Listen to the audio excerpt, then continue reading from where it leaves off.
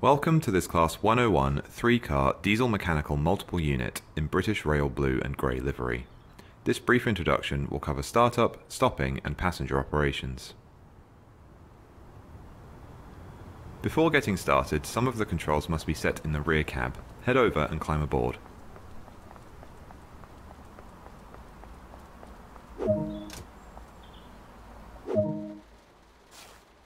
Red lights are used to signify that this is the rear of the operational train.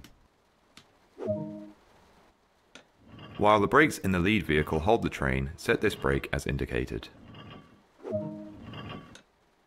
Everything's now set up, so head to the front of the train to continue preparations.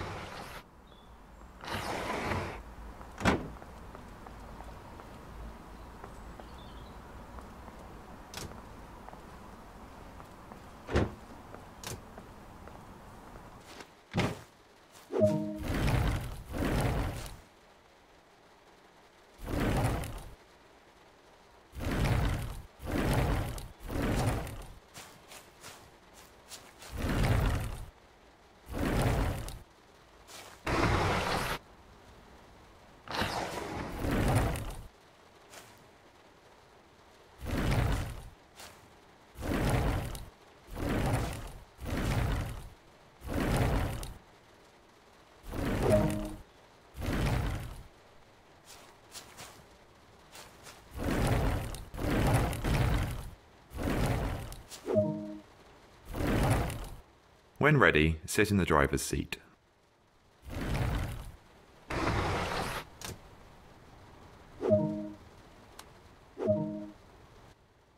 White lights will indicate to anyone around that this is the front of the operational train.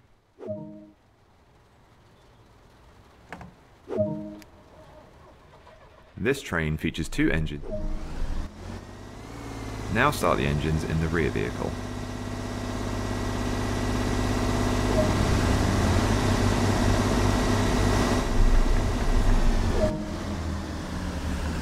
Give a quick glance of the platform.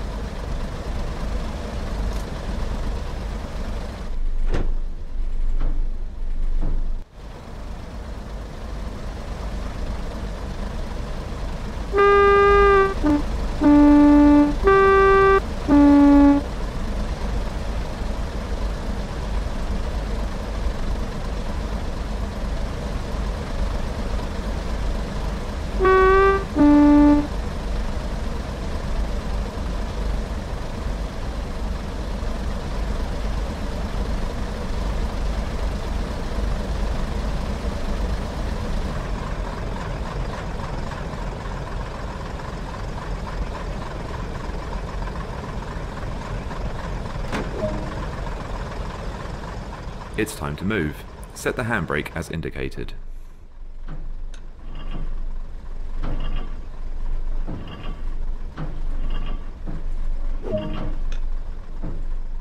This train features a gear system. The brakes on this train act like a water tap. The higher the setting, the faster the train will stop. Open the valve to select the desired pressure, then close it again to maintain that pressure.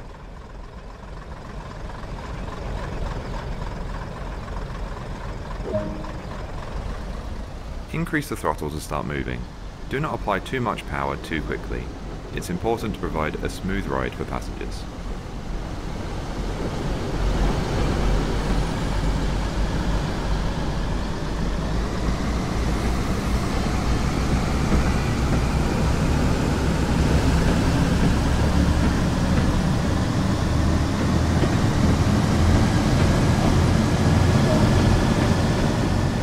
The process of changing gear has several steps. Set the throttle to idle and allow the engine RPM to reduce below the yellow zone. Engage the new gear, then return to the desired throttle application. Let's try.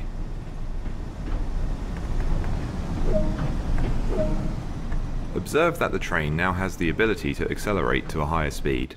When the RPM dial reaches the top of the yellow zone, repeat the gear change process to continue accelerating.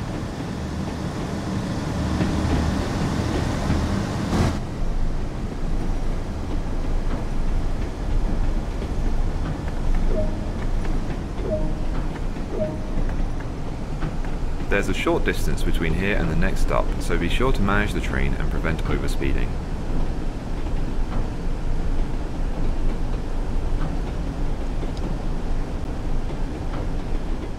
To cruise at a constant speed, the highest gear should be engaged. This reduces the speed the engine operates at and is fuel efficient.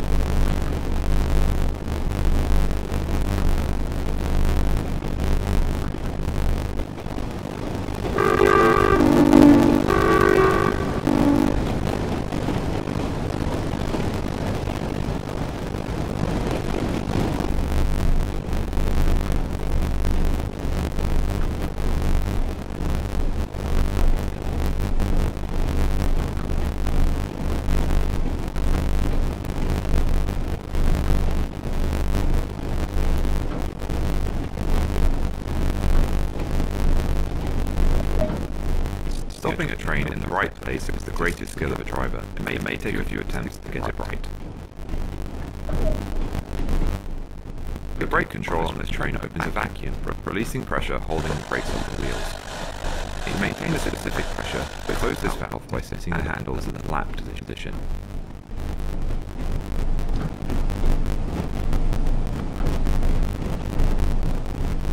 Aiming to be doing no more than 15 miles per hour when the train reaches the platform.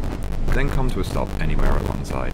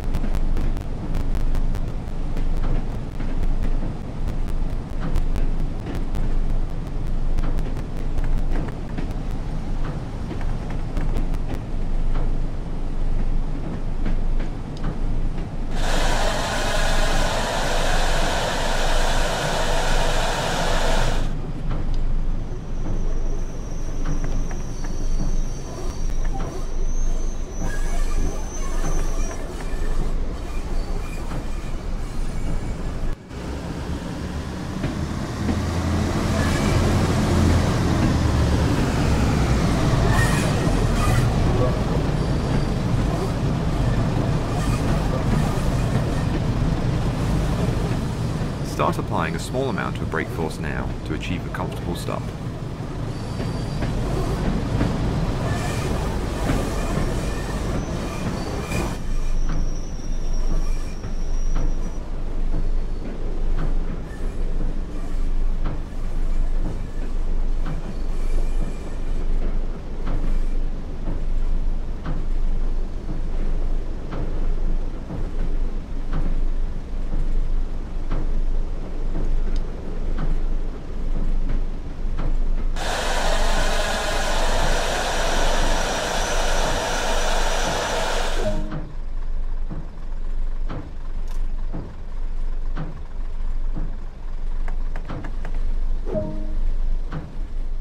Good work.